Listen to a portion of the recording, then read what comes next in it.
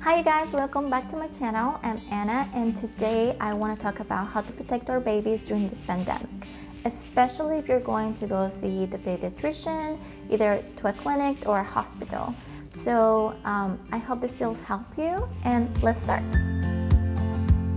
So one of the first things that I want to recommend is for you, the parent, to wear the face mask. And usually at any hospital or clinic, they usually will let you know to do that, and I'm pretty sure you're actually doing that already. So let's get started with what to do to protect our babies. One thing that I recommend to protect your babies if they are 0 to 6 months old is to wear a mini baby face shield. So these ones are very cute and very safe for your baby. So actually hospitals are using those in order to protect babies during the pandemic. So you can see some over here and also in the description below. And these ones should be very safe for your baby, and just make sure that you're watching your baby at all times, that you're keeping an eye on your baby when the baby is wearing the face shield.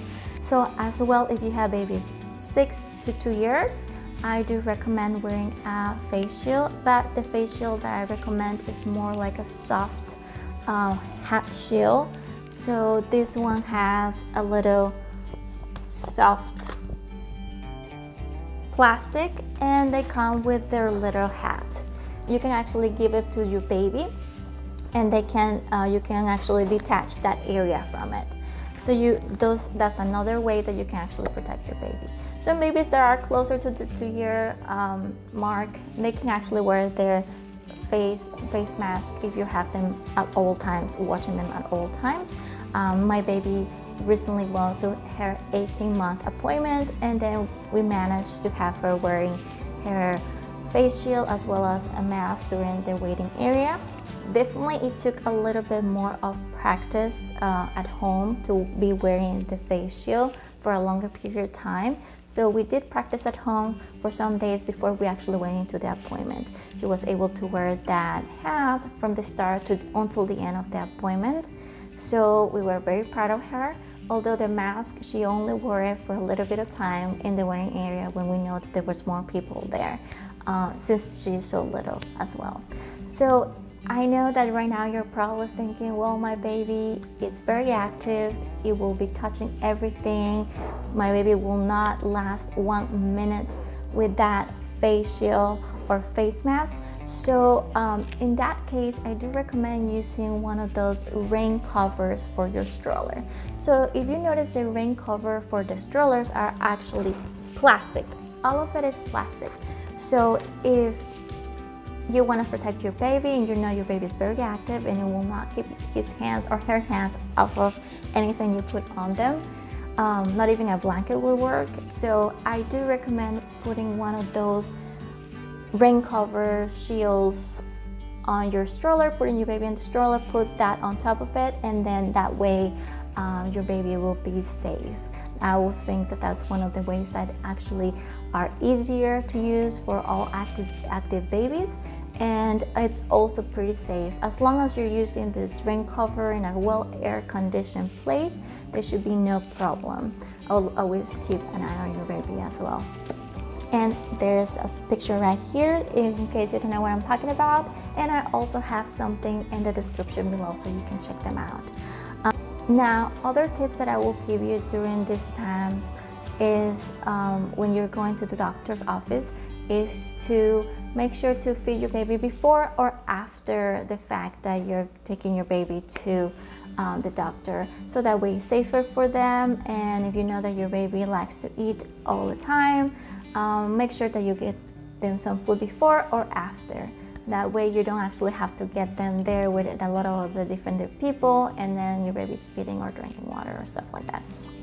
Now, another thing that I recommend using is wipes, like cleaning wipes, so you can keep them all the time in your stroller. So that way if you touch anything or your baby touches anything, you can actually clean your hands right away or clean your baby's hands right away. Usually pediatricians have a little sink there to wash your hands, so you can actually use that as well. And another thing that I recommend, that I do a lot because I don't want to have to come home and wash the diaper bag, you know. So I do take one Ziploc bag that has 3 diapers or 4 diapers, the wipes, and as well as the baby ointment. So that way I take the essentials to the doctor's office, but I don't have to go home and wash the entire diaper bag because who wants to do that, right? So I do recommend doing that, and I hope that's a nice tip for you to use.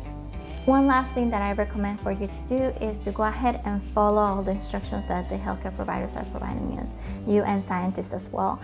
As you know, get home, remove all your clothes and take a shower, as well as your baby. You can remove all your baby's clothes, give him a bath right after you come from the clinic. Now, when you do immunizations, it's a little bit trickier just because they will let you know not to bathe them right away when you get home due to the immunizations. I'm not sure why, that's actually for your doctors to answer, but if that's the case, I do recommend go ahead and remove your baby's clothes. Try to get one of these cleansing washcloths and then just wipe your baby all over. When you get home, wash her hair or his hands very well and his or her face, and I think that should be able to do it until later on during that day when you give them a bath. And those are all the tips that I have for you. I really hope this helped, and if you do have any tips that you can provide me and provide everybody else about how to protect our babies during this pandemic, please go ahead and leave the comments below. I appreciate your help, and I'll see you next time.